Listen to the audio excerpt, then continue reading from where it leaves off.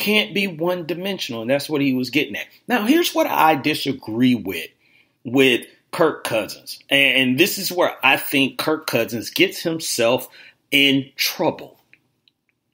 Kirk Cousins went out there and basically put out an apology to Adam Thielen.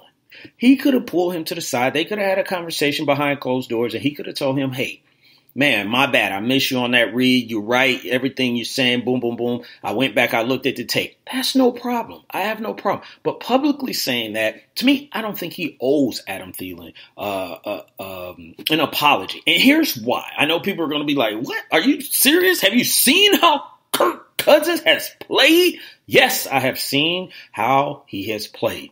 But you cannot tell me that these 4 games that Adam Thielen was running every route that he needed to be running. Adam Thielen was reading everything that he was supposed to be reading. Stephon Diggs, Dalvin Cook, the defense, the coach, anybody else. All I'm saying is that, yes, you're the quarterback. You're going to get all the credit. You're going to get all the blame. That's fine. That comes with the territory. You know you signed up for it.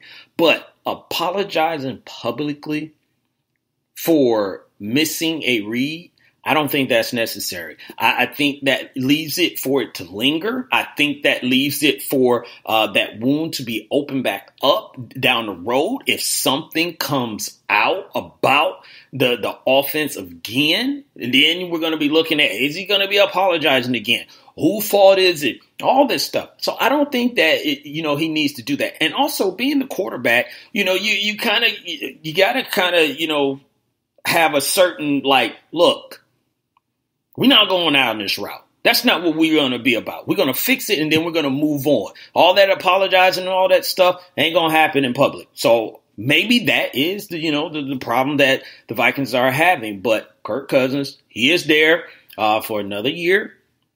They got another year to try and figure it out. And he needs to be better. I'm not absolving him from any of the blame because he has been part of the problem.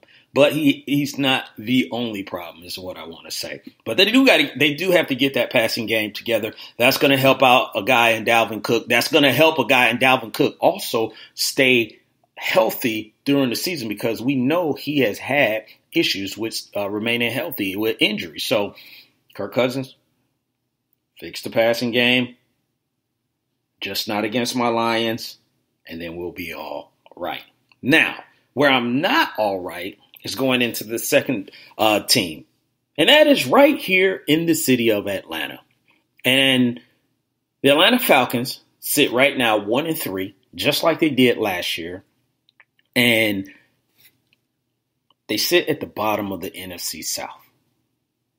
And let me just check the standings to make sure that I'm telling you correctly, because I'm pretty sure that they are. But yes, they sit at the bottom of the NFC South at 1-3 because Panthers, Bucks are both 2-2, and the New Orleans Saints are 3-1.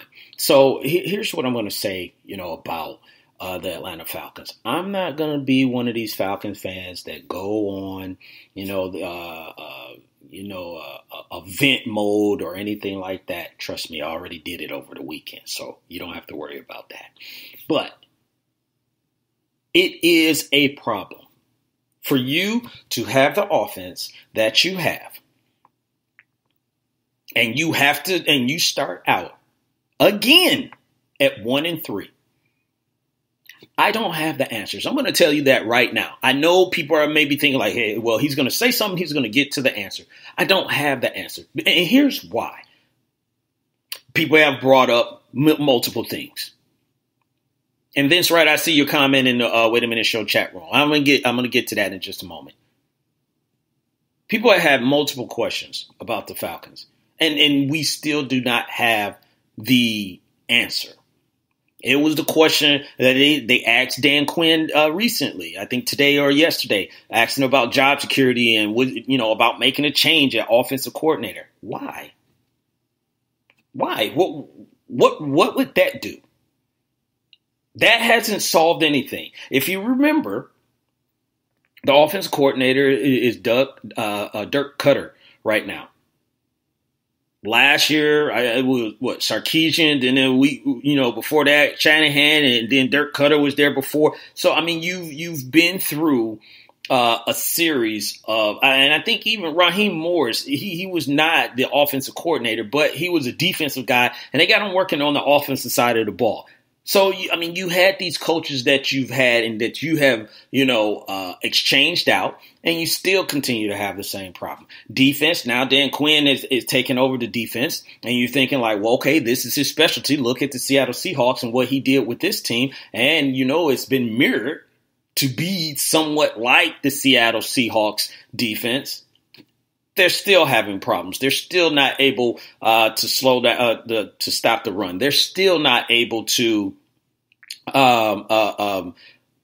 prevent big passes. I think right now teams are converting over 50%, 51%, I think exactly, on third down on the Falcons. That has been a problem for the Falcons for years, to get off the field on third down.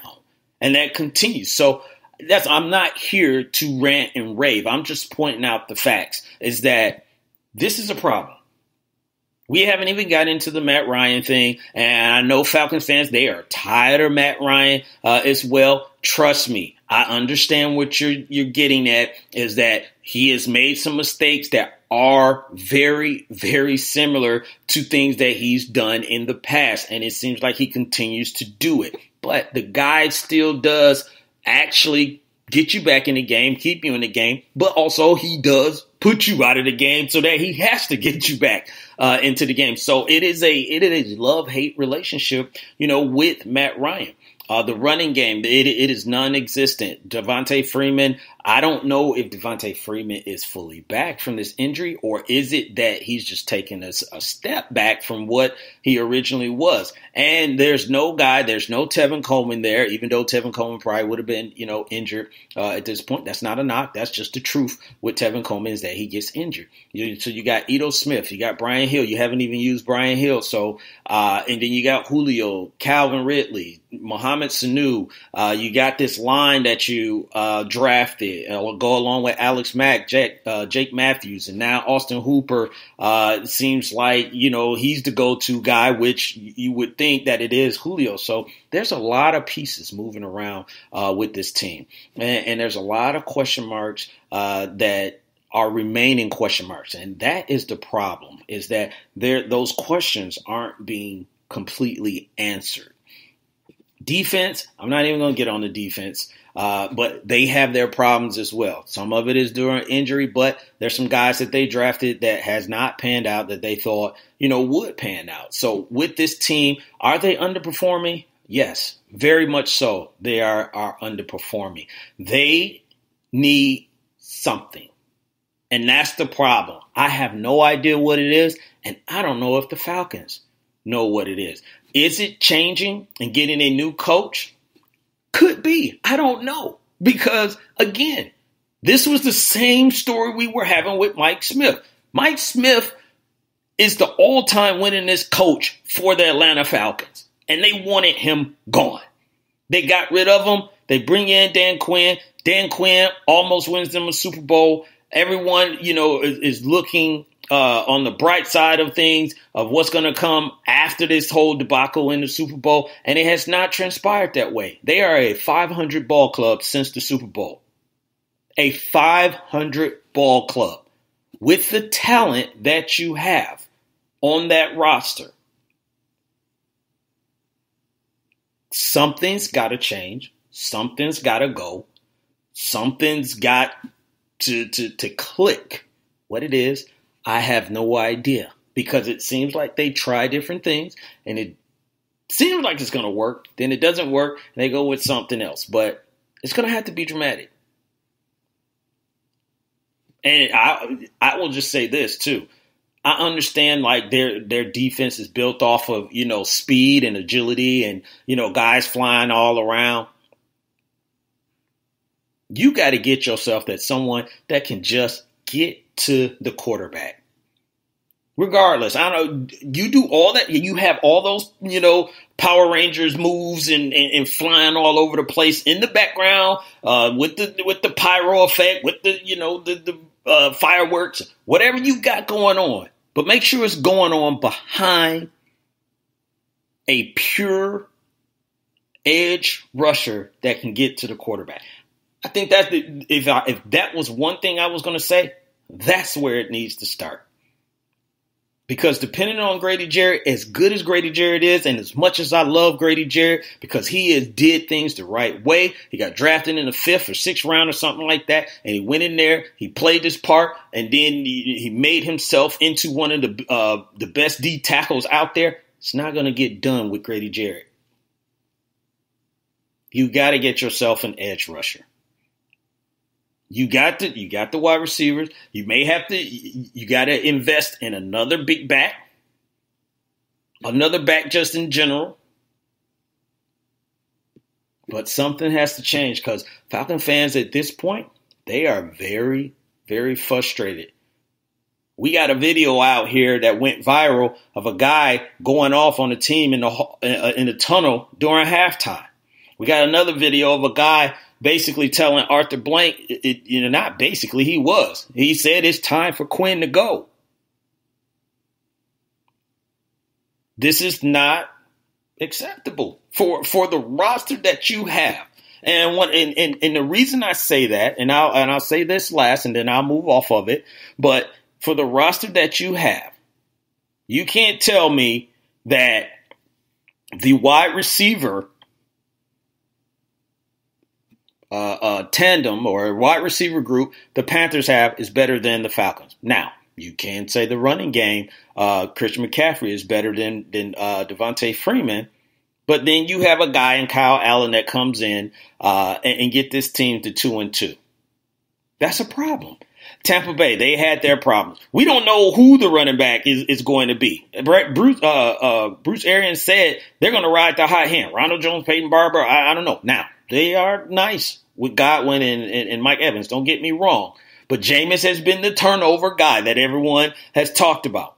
Still got them at 500 right now. And then they put up points on the LA Rams. And I don't even want to get started on the New Orleans Saints. They lose Drew Brees and they still win three games. People were thinking they were lucky to go 500 without Drew Brees. And now they could actually only lose 1, maybe 2 games while Drew Brees is out. So I don't want to hear, all this other stuff. There's nothing to be said. It has to be fixed because Falcon fans, they're losing their mind and they're going to lose their mind if it's not fixed. You got all this offense and you're averaging like 17 points per game. That's not going to get it. That's not going to cut it, especially in this division. That's what it is. So I'm going to get off that. Let me go to the Wait a Minute Show chat room and read some of your comments. Vince Wright said, Jelani, you're not a Lions fan? That is a question. Of course I am a Lions fan. Vince Wright, don't get it twisted. The Lions is my number one team. I will always root for the number one team, but this is my home away from home team. So, and the reason I'm talking about the Falcons right now is because they're the ones that have a problem. Now, my Lions, we thought they were going to be a problem. Last week, I was just talking about whether they was real or fugazi, and I said that they were going to be real. And they played in a pretty good game, which is still unacceptable because you made mistakes that you should not have made, and you had Kansas City right where you wanted them. And the Lions, unfortunately, were the Lions. Kerryon Johnson, I don't care the video. Did he fumble or he didn't fumble? To me, he looked like he fumbled on it. But I'm looking at before the fumble. It's first down and goal. There is no reason for Kerryon Johnson to be reaching out over the goal line on first and goal with 8 to 95 people around him.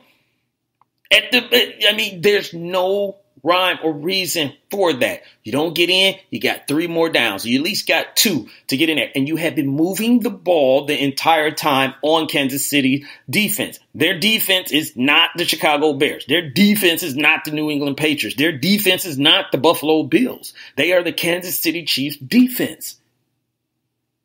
Those are the things that irk me, about it. So yes, Vince Wright, I am a Lions fan. I am paying attention. I am watching, and I am rooting on, man, this guy Kenny Golladay. I told people when he was a rookie, I said he is nowhere near, and I'm not going to put him in the stratosphere with Megatron. But I said you need to watch out for a guy in Kenny Golladay. The guy can play, and he showed in that game.